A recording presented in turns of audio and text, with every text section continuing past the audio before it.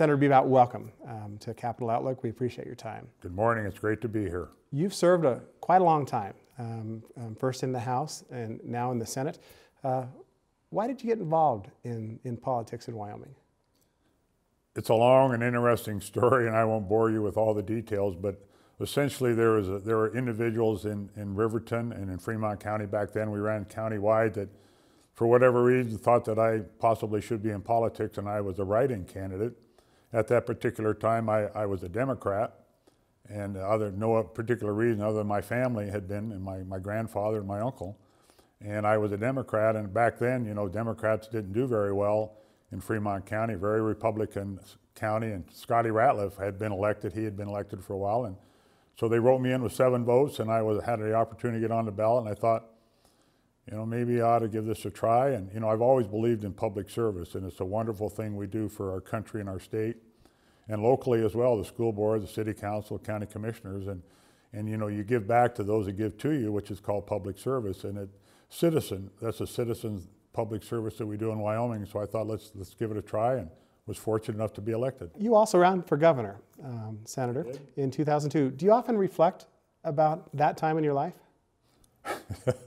Well, yeah, I do reflect about that. It was, as they always say when you lose, it was a great experience, and all of those comments we make, it was a great experience, and it was a lot of work, a lot of really wonderful people helped me, a lot of wonderful people I got to meet, and the voters spoke, and they chose the other candidate, and I was good with that, and that's what our election's all about, and people have asked me a lot since then, and even recently, about further plans politically, and I've got no further plans politically. I made my run for governor, and they chose a different candidate, and I've lived with that and moved on.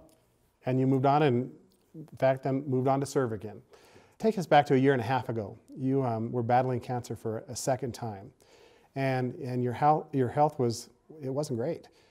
How difficult has this process been for you to recover this second time around in this battle with cancer? Well, no different than many other people, Craig, that face that cancer. It's a tough disease, no question about it, and it affects your family, it affects you personally, and how we each deal with it. We deal with it individually, and how we react to that situation. So I'm no different than anyone else that has to deal with it. We did the best thing we could. We went to the best place to be treated. We knew that it would be a tough deal, and we found the docs, and we went through the program, and fortunately we were able to get through it all right. There were some bumps along the road, but we thought about what we should do, and if we felt good enough to continue to serve the people of Fremont County and the state, that we would do it. And I made that decision to stay in. The last session as floor leader was a tough session, I'll be real honest with you, for a lot of reasons, but we did fine, and we got through it, did a lot of good things for the state of Wyoming, and then decided to run for re-election and move forward. And it was just the way I was raised. You don't leave a fight when it's getting tough. You know, my grandpa always say, when the going gets tough, the tough get going. And I just didn't feel it was appropriate to bail with all these tough decisions and issues we have in front of us. So that's why I chose to run for re-election. Senator, what are your priorities outside of budget? What is it that being president of the Senate, what is it that you really want to maybe work on more than all of the other issues that are in front of you? Well, what I've always thought, and the best thing about any place, in Wyoming particularly, is you have to have jobs and a vibrant economy. And we've had ups and downs. I lived through the downturn of the 80s and 90s in the House.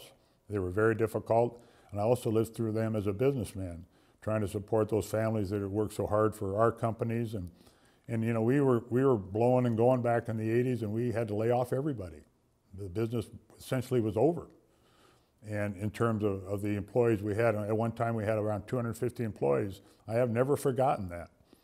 And when the boom came back in the 2000, that first decade, and all along, you know, I in the back of my mind, I remembered the 80s and 90s, and a lot of the things we did legislatively that I was very involved in and supported very much was to be conservative about our spending, don't grow government, and to save for when the boom busted, and sure enough, it did.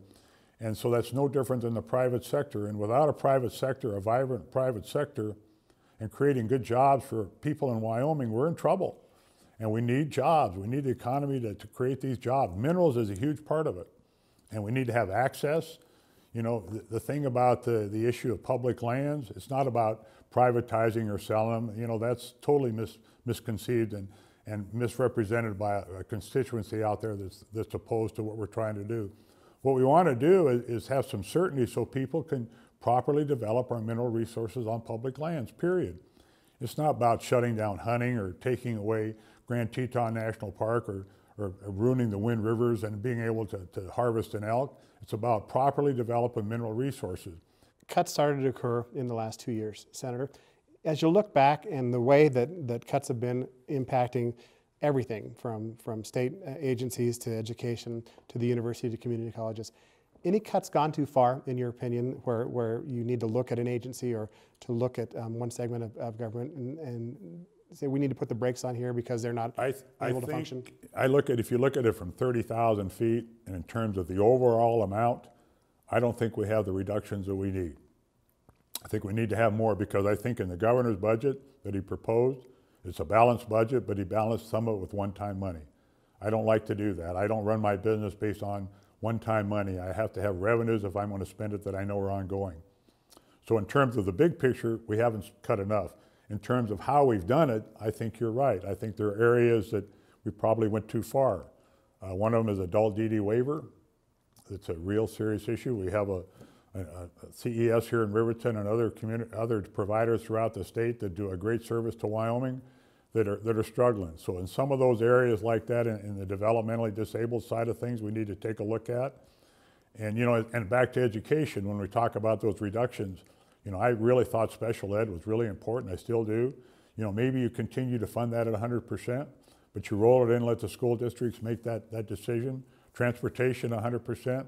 I don't think we need to reimburse transportation at 100%, but I'd rather have the school board decide how they want to run those buses rather than us telling them that. So I think that's how I would answer that. I would also say that the community colleges and the university have stepped up and really made the hard choices. Our new president at the university, President Nichols, is doing a great job. I think she's going to really be what we need. I've met with her. I really like her attitude. I like her plan. I like her strategic movement she's doing. And I like the community college's attitude about how we move forward. We have a new president at Central.